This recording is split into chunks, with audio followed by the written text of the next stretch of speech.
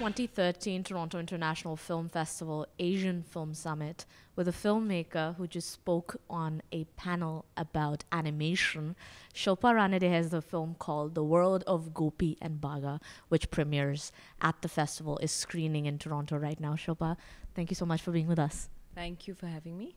So how was the experience of speaking on the panel? You spoke on quite an interesting panel. What was that like? How did it go? I think it was interesting. It was good because it was focused on storytelling and animation. And I think it was a good platform to talk about what happens in India, where animation is concerned. What is happening in India right now as far as animation is concerned? How are we looking? Well, it's right now not that good. We don't have funding, as I was saying on the panel. We don't have too much funding in animation. We have a lot of back-end work happening. We have a lot of work coming from America, Europe, and we have a lot of big studios in India doing their back-end, which I think is not so great because we need to push our own stories. We need to tell our own, tales and make our own animation. So I think we need to really, make that our agenda rather than, becoming a back-end industry. Is the environment in India encouraging or conducive to animators like yourself, storytellers that want to tell their stories in that manner? Is it conducive? Is there interest to make animated films in India? There's a huge level of interest in India. A lot of people want to be animators. Lots of young people now, everyone you sort of, every second person says they want to be an animator, which is great. We have a lot of animation schools coming up. I also teach animation at IIT, where we have a master's level course. So in that sense, yes, there is a huge buzz with animation. Everyone wants to be in the field, gaming, animation, and related areas. And I think it's an exciting time to be in animation, and the industry is growing. We need to certainly push it in a way that works for our country, which we aren't doing too much right now because the funding is low, because people aren't seeing the potential so much. A lot of people get into gaming, which becomes again a lot of back-end work. And then there's the other platforms like mobile phones and those kind of applications. That certainly is also a platform for animation. Lots of young people getting into that. But storytelling, in terms of feature-length films, very little going on. In terms of independent shorts, there's some amount of work going on because technology now is such that people can go ahead and make their own films without too much funding. But I think where you have a feature film concerned, you need the backing of a good production house. You need to put your film out there, and that costs a lot of money. It costs a lot of time, and a lot of resources are needed. Right. So we still need to have that in place. Now, obviously, Indian audiences have exposure more and more to world cinema, be it through in the animated format or just big Hollywood films. The budgets that go into the animated films, like you were speaking on the panel, are quite different from the funding that is available to Indian filmmakers.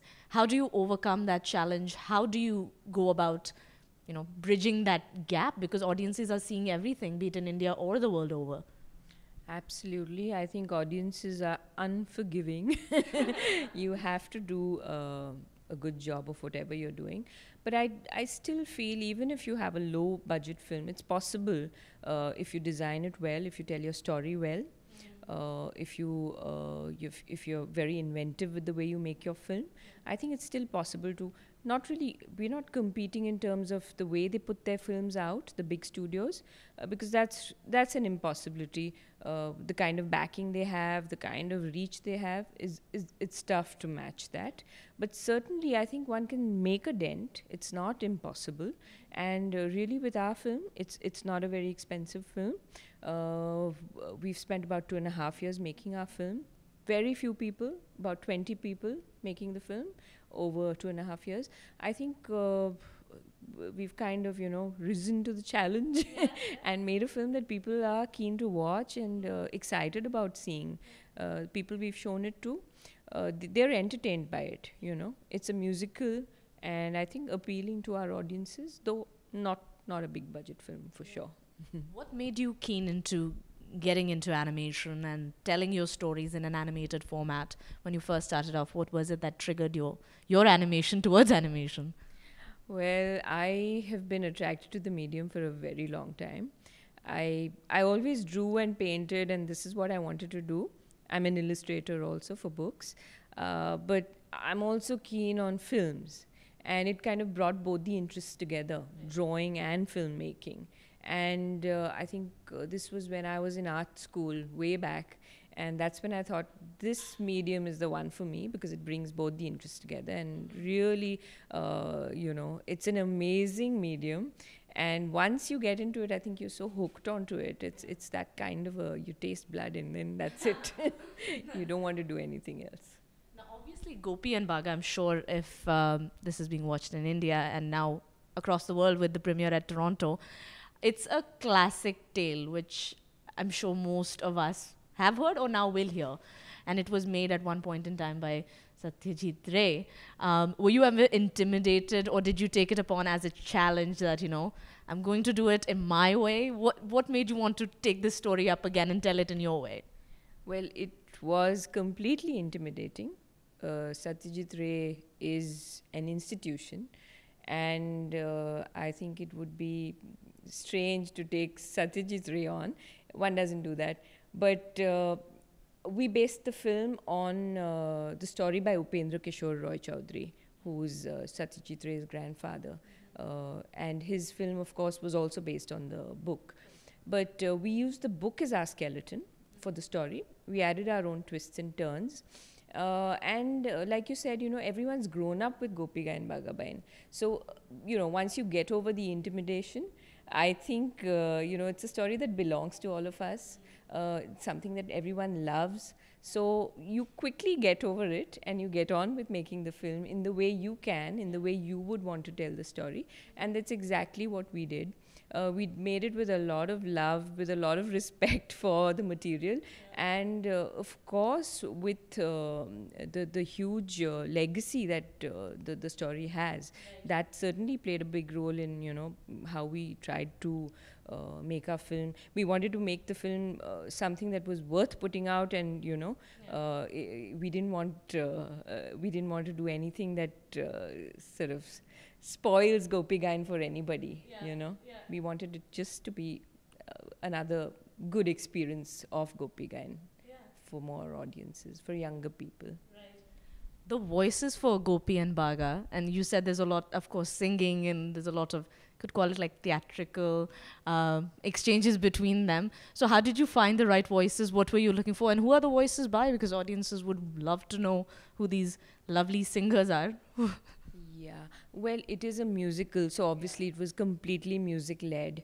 And Narayan Parshuram is the person who's directed the music. He has an outfit called Three Brothers and a Violin. And he sings, he makes music, he's a classical musician, he's absolutely wonderful with music. And what we tried to do was we didn't want to situate Gopi Bagha in any particular part of India. We wanted it to be pan-Indian. We wanted it to be something that everyone could identify with.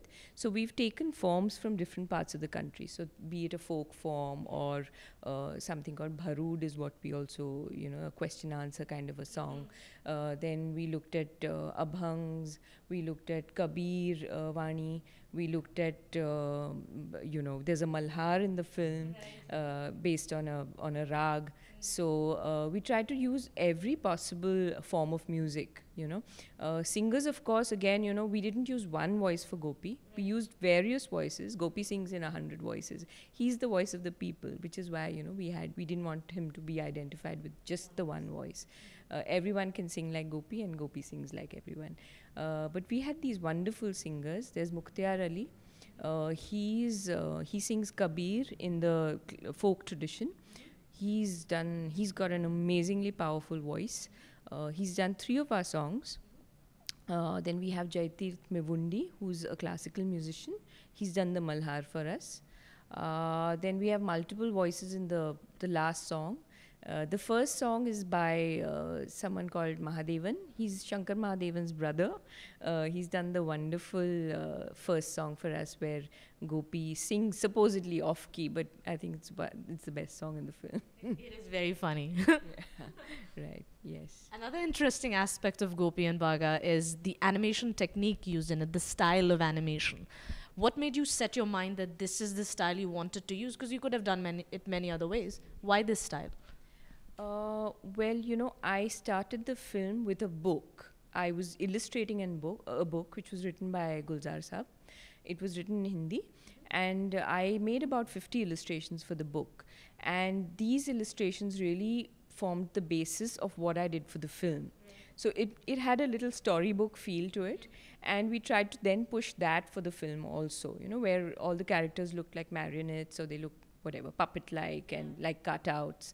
And we then, since it was started with drawing, we then used platforms which would just help us, computer-based platforms that would help us composite the film together. And so really the style follows from the illustration process. And we've kept it very staccato. There's not that much animation happening, but there's a lot happening in terms of design, in terms of the number of characters that are there on the screen, or the kind of interaction that's going on. The storytelling is so full, so we've kept our animation slightly minimal. That was our that's the way we tried to go. Well, congratulations on the screening in Toronto, the premiere in Toronto. The world of Gopi and Bagha is still playing at the festival, and all the very best for the journey forward. And thank you so much for making time for us. Thank you so much for having me. Please watch the film. Thank you.